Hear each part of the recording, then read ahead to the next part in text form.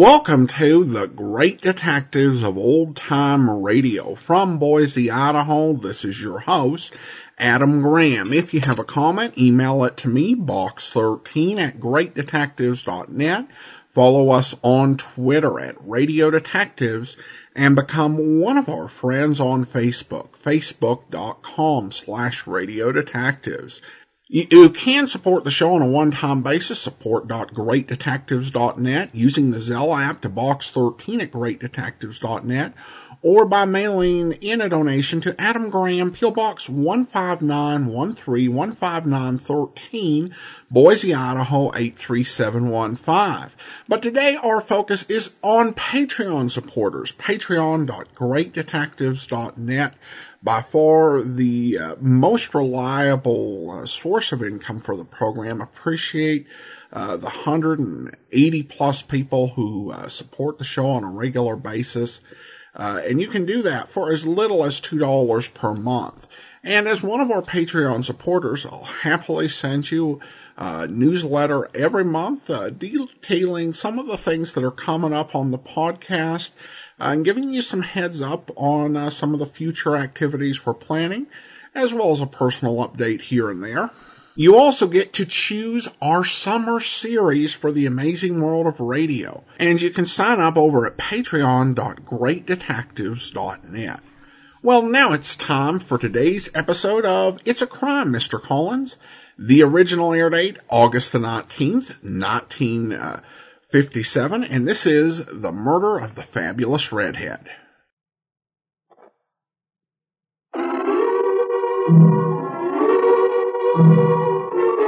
It's a crime, Mr. Collins. Surely is. After all, suppose you were arrested on suspicion of murder, and your husband was out chasing a beautiful redhead with $100,000. And you think you've got troubles, huh? You should be married to Greg Collins, the private detective. Yes, I'm Gail Collins, and I'll be back in a minute to set the stage for our puzzle in crime.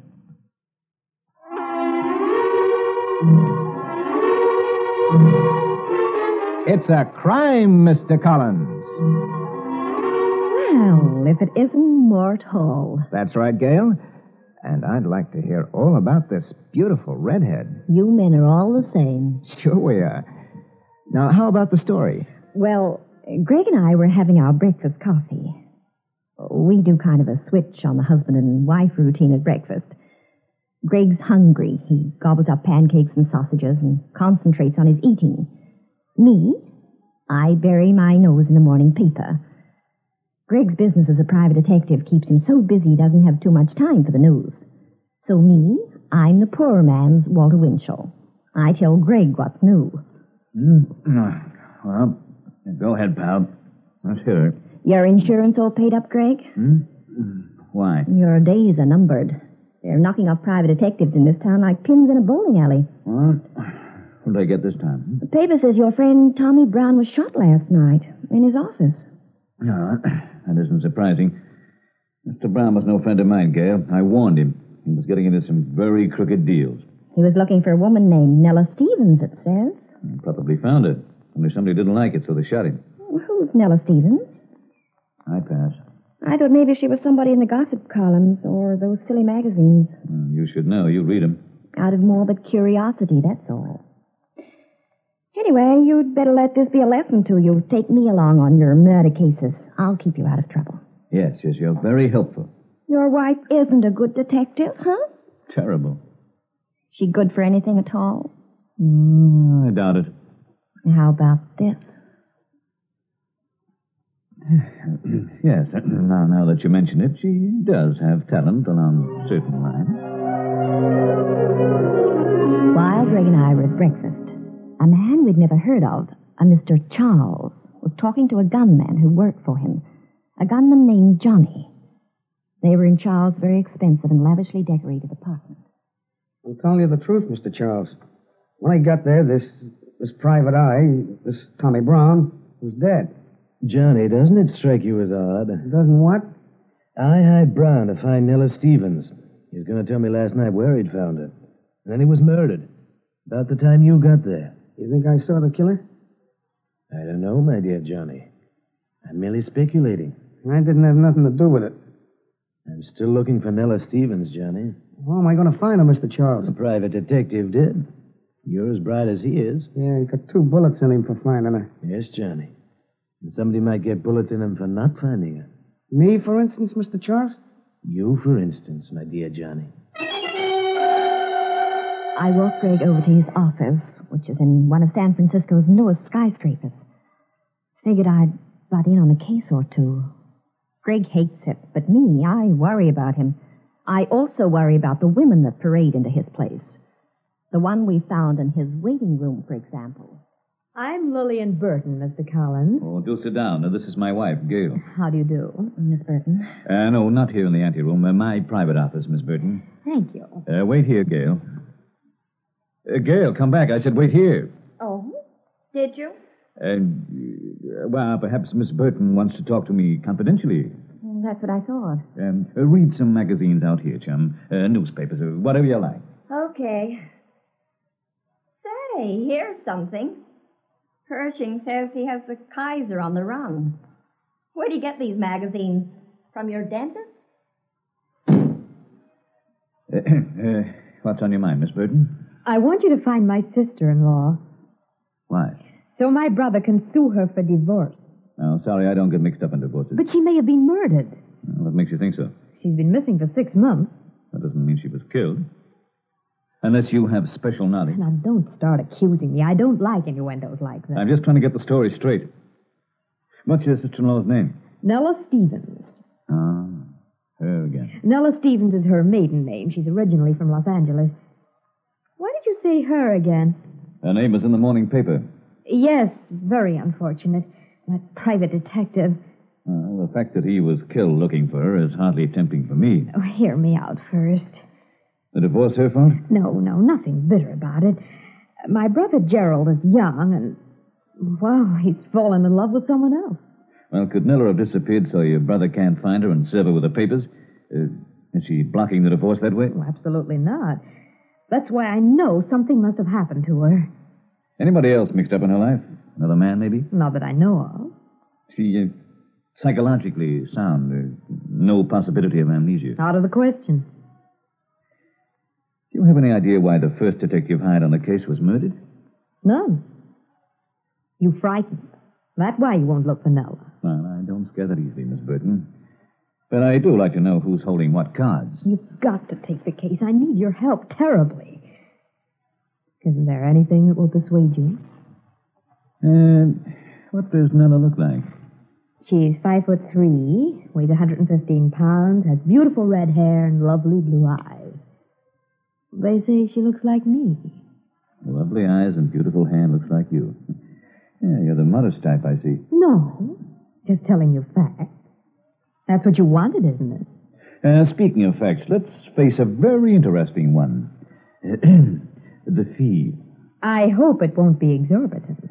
Stuntmen get a lot of money, Miss Burton, because their assignments might be fatal. You're asking me to walk the same road as a colleague of mine just walked, and he's in the morgue. All right. Name the figure. 5,000, find her enough. Well, would that settle it? Then you'd accept? Probably. I'll dig the money up somehow, some way. It's a deal. 5,000. Of course, if it could be less, even a little less. You're asking me to find a woman nobody's been able to locate in 6 months. She's very attractive. In spite of what you say, she's unquestionably involved with men. Some of them are obviously hoods. They just knocked off the guy who finally did find her. And you've no really valuable clues. Now, there'll be nothing less, Miss Burton. All right, I'll pay. Then you're on. Will you start immediately? Immediately. You're a darling. I could just kiss you. Was I interrupting something? I hope. No. She got excited, Gail, because I consented to take the case. Have you a pencil?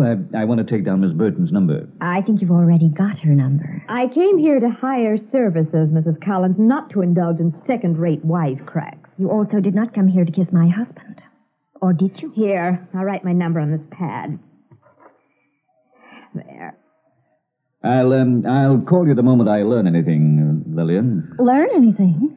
Brother, if I hadn't come in, you'd have graduated with honors in about 5 minutes. I was talking about the case. Well, I wasn't. Isn't that odd? I'm very grateful, Mr. Collins. Goodbye, Mrs. Collins. Goodbye, Miss Burton. Sweet girl. Husband snatcher. Gail, you don't know what this involves. I certainly do.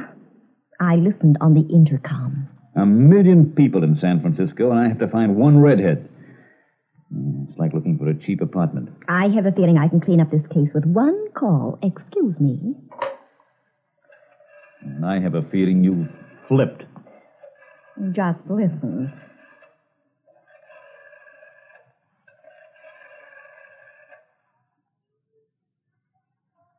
Hello?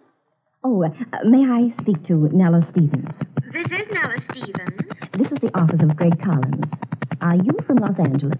Yes? Thank you. That's all I wanted to know. But don't you... Hello? Hello? Well, my fine, high-class private detective with a big problem. What have you got to say now? Well, it couldn't be the same, Nella Stevens. Lillian's been looking for it for almost 6 months. Maybe she wasn't trying very hard. She's living at the Beverly Arms Apartments. How did you know? Elementary, my dear Collins. I looked it up in the phone book. So that was that. We'd located Nella Stevens' first pup. But keep your ears pinned, friends. We'll be back in a minute with more of our story. Well, the obvious thing to do next was to go to Nella Stevens' apartment. So we did the obvious thing. Well, Greg, what does the nameplate say? Oh, it says Nella Stevens, all right, but it can't be the same one. What's the matter? It's not locked. Nobody home. Oh, well, let's try the bedroom. Greg? Yeah? Somebody hit this joint like a hurricane. What could they have been looking for? Same thing we are. Nella Stevens. They couldn't have expected to find her in any of these drawers. If you ask me, this was a conventional robbery. You talked to her 15 minutes ago. So what? Well, if this were a conventional robbery, then the burglar might still be... What happened to those lights? I don't know. Turn them on. They don't work. Now, the fuse must have gone. Don't move. That's good advice. Why don't you take it, too? Here, get that flashlight out of my eyes. Well, Greg Collins, the detective, right? Have we met? Not formal, no. I saw you in a courtroom once. You did real good. But you won't this time. Not with this dame. Which dame? Nella Stevens, the dame with you. I am not a dame. I am Mrs. Greg Collins. That must be fun. I could have more fun, pal, pushing your wise guy face. Never mind that. It'll get us all in a jam. I didn't hear your name. Call me Johnny. Well, Johnny, we're looking for Nella Stevens, too. My boss would like to know that. Well, who's your boss? Mr. Charles. He's a very nice guy. You ought to meet him. In fact, you ought to meet him right now. Well, maybe I don't want to. Maybe you don't see this 38. We'll meet him. I love cordial invitations like that. All right, folks, step inside. Hey, quit shoving, Johnny. Hello, Mr. Charles. And precisely what is this uproar about? It's just what the doctor ordered. Meet Nella Stevens, Mr. Charles. Nella Stevens? You don't recognize her? My dear Johnny, I told you Nella was a redhead. This lovely girl is not. Hear that, Greg? This lovely girl? Well, I found both of them in Nella Stevens' apartment. I'm extremely sorry. I didn't quite catch your name. The name is Collins, Greg Collins. A renowned detective. I'm impressed. What were you doing in Nella's apartment? Looking? For what? I heard there was a vacancy. I wonder if we have time for these little ventures into irrelevant humor. Okay, so we'll leave. What is your interest in Nella Stevens? A client of mine wants to locate her. Perhaps we can join forces. I'm looking for her, too. Thanks? No. You're uncooperative, aren't you, Mr. Collins? Give me a crack at him, boss. He'll cooperate. Would you like Johnny to go to work on you? Sure. If you'll put down that gun. Yeah, I'll take the gun, thank you, Johnny. Where's Nella, Mr. Collins? Mr. Collins, I'm not doing this for amusement. Nella Stevens worked for me until she disappeared with $100,000 of mine. I want it back. Want me to answer? No, never mind. Hello? Yeah? Yeah? You have. Oh, splendid. Accept my apologies, Mr. Collins. What for? An error. It's been rectified. One of my employees phoned in. Imagine. He just found Nella Stevens. Got the key to the office? Here. I'll turn on the lights. Greg, look, near your desk. There's a woman lying on the floor. Stay where you are, Gail. I'll look. If she's asleep, don't disturb her. I couldn't possibly disturb her. She's dead. Oh, no. We finally found Nella Stevens. Why was she killed here? Remember when you spoke to her on the phone? You said this is Greg Collins' office. Well, she must have come down here to find out what was going on, and Charles's hoods were waiting for her. You're a bad guesser, Collins. I'd like to be your bookmaker. This is the second time you've snuck up on me, Johnny. I'm getting annoyed, you know. Now get that gun out of my face. I've been tailing you ever since you left Charles' place. That phone call was a phony. Charles figured when you heard we found Nella Stevens, you'd go where she was hiding out to check. Well, he's a bad guesser, too. Why'd you knock her off? Don't be an idiot. I just got her. You know that. Yeah, but how long does it take to knock a broad off and roll her for a dope? Give me the phone. Who you calling? The cops. Forget it. It's a crummy idea. You got a better one? Yeah, I got a better one.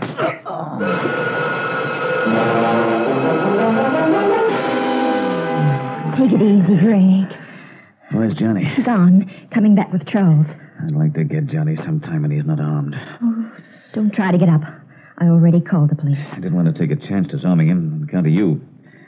A wild shot, you know. Now, look, why don't you go to the movies, I'd rather be with you. Oh, don't you have any shopping to do? I'd rather be with you. You're messing up the case, Gail. You're wrecking our marriage, Greg. Okay, but I'm not responsible. All right. Come along with me. The phony? Greg, I mean. He sneaked to a phone booth on a pretense, contacted his pals over at police headquarters, and had them pick me up. They took me to headquarters. But I vowed then and there to fix Greg's wagon if it was the last thing I did. And I don't mean his station wagon. While I was fuming and fussing in custody, Johnny was calling his boss. That you, Mr. Charles? Yes, Johnny. Wait till you hear this. The screwiest thing. Who do you think killed Nella Stevens? She's dead. The cops just picked up Greg Collins' wife. Oh, that is odd. You better kiss your $100,000 goodbye. Go on with the wind, pal. Yeah, perhaps you're right. Now, come by and see me, Johnny. What for? I'll pay you off.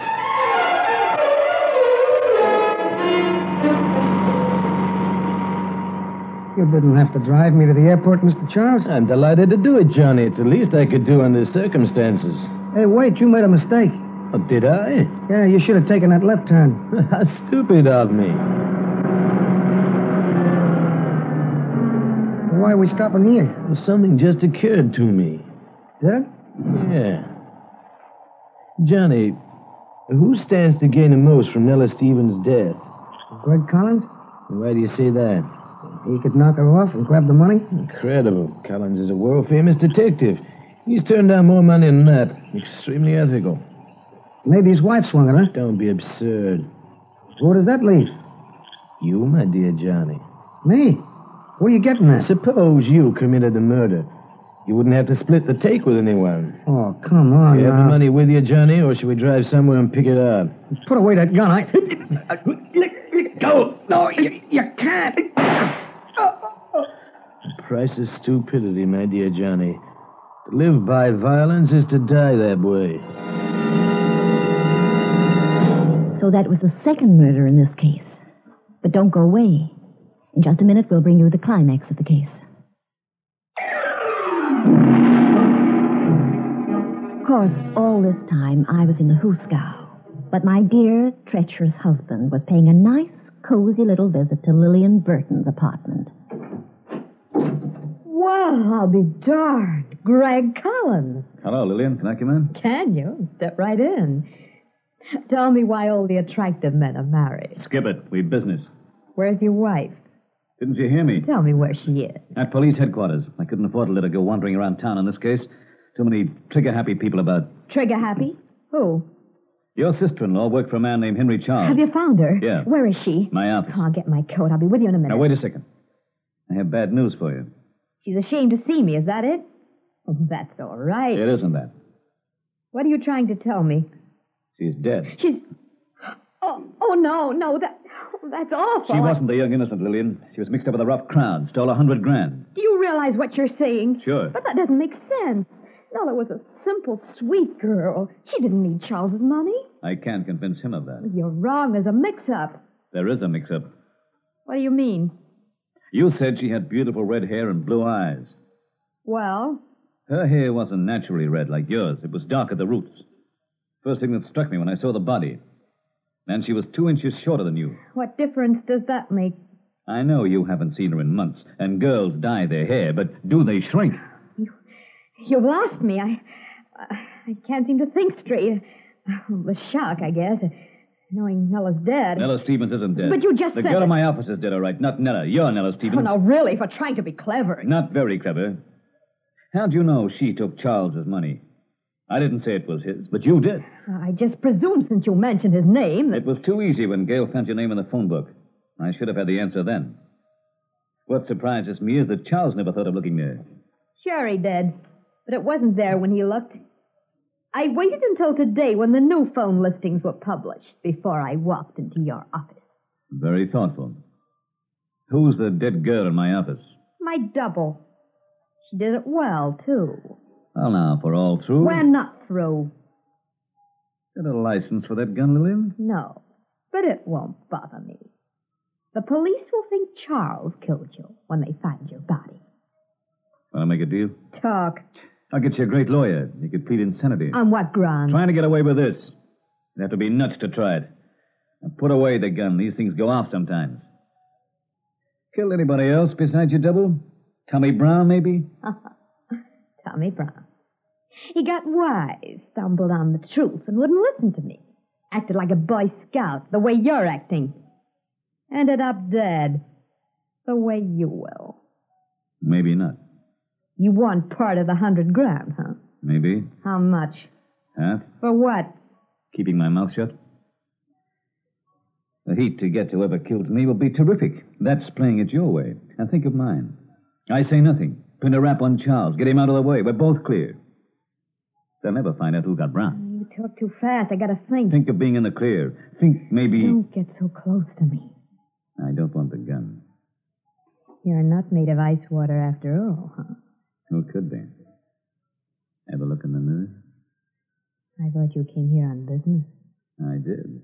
And we'll clean it up right now. Oh, my arm! Let me go!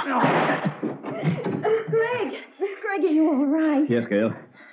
Get up, Lillian. Police downstairs, Gail? Yes, prowl car. I talked him into coming here. I had a notion you'd be making yourself a target. You dirty low-down... Out the door, Lillian. Let's go see the boys.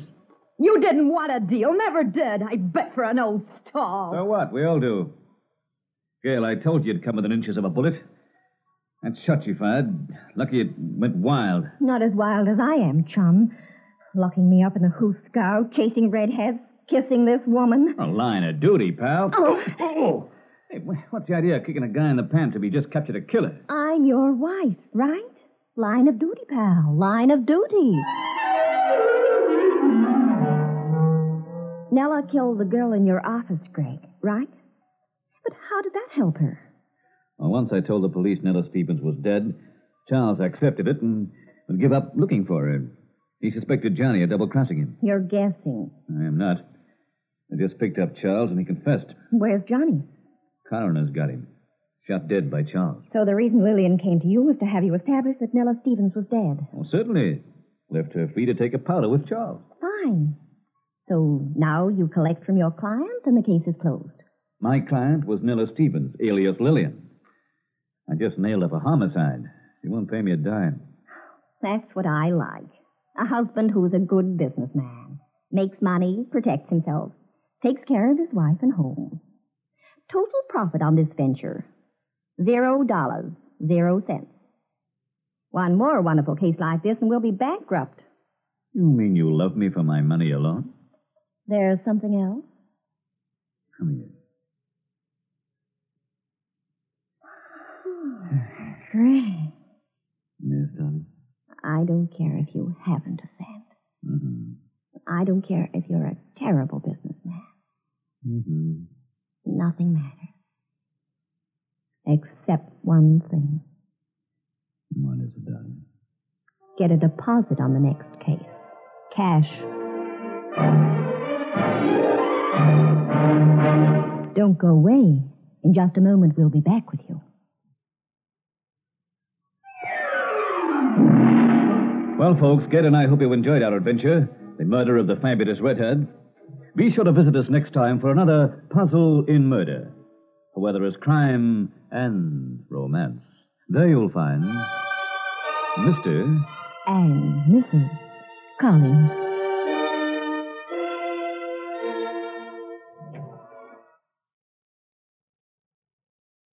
Welcome back. This is another case that was done over on the Abbotts, and I think they do a pretty good job with it. The accents are a little different, so you can tell that they're not being done by American actors, but I do kind of like the way they sound in this particular program. Now we turn to listener comments and feedback, and Bill points out that when I wrote the description for the episode, The Burnt Copper Powder, I accidentally used Pat instead of Greg, and reference to Pat Abbott. Bill goes on to say, I'm pretty much over this series, but we'll stick it out until the end. Gail's jealousy is ruining the show from me. There are ways to use this plot device without being as over the top as Gail. I'd rather hear a version of the show with Greg doing first-person narration along with dialogue. They could still use the title because it only references Mr. Collins. Thanks. Well, I do think that's a fair concern, and I think, when you go back and listen to the Abbotts, which featured Claudia Morgan, the character was kind of the same, but I think the way that Claudia Morgan played it was a lot less in the vein that Bill's complaining about. So it is down to Mary Disney's performance. Though I do agree Keith Eden is really good in this. He's one of Melbourne's, or he was one of Melbourne's best actors over radio. And he clearly knows his business. Thanks again for the comment, Bill, and I want to go ahead and thank our Patreon supporter of the day. Thank you to Max. Max has been one of our Patreon supporters since